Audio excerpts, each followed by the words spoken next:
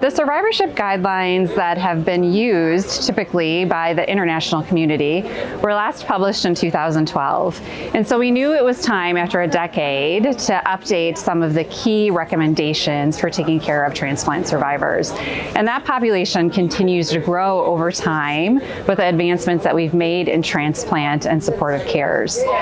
So we decided for this version of the survivorship guidelines to include 11 different international organizations and coming up with a consensus for what we would recommend for caring for these patients.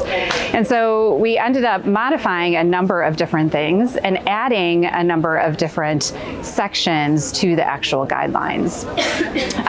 One of the things that we added were recommendations for caring for patients with hematologic complications. We also extensively expanded on our recommendations for psychosocial care for these patients following transplant. And one of the key things we also did was include patient advocates in coming up with our consensus recommendations. And that's really just created a more broad perspective and deep perspective on what these patients actually need in their survivorship journey.